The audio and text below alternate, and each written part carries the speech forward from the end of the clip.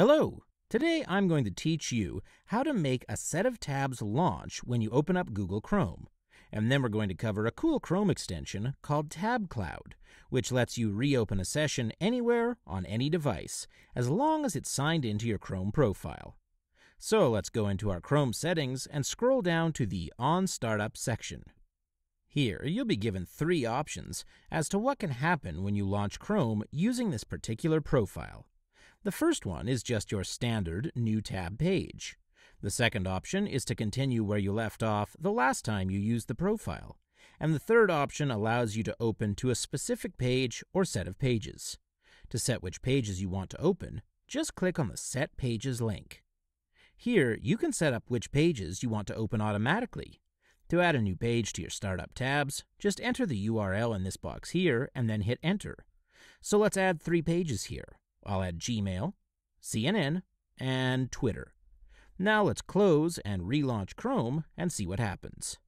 As you can see, the pages that I've specified are now launching in separate tabs, allowing me to customize everything available to me on startup from this profile. Remember also that if you need to clean up your tabs a little bit, you can always right-click and choose Pin in order to make it smaller and a little more manageable.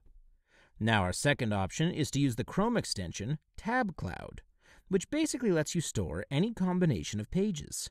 You can group them together by categories and store them in your Chrome extension, which you can find up here in the top right-hand corner. So, for instance, if you work with multiple clients, you can group together all of the pages that you need open when working on projects for a specific client. So when I click on TabCloud, you can see that I've created a few different groups of tabs here.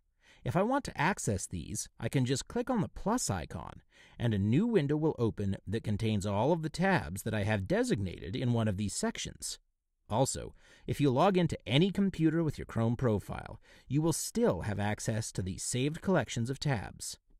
I hope this will help you get the most out of Chrome.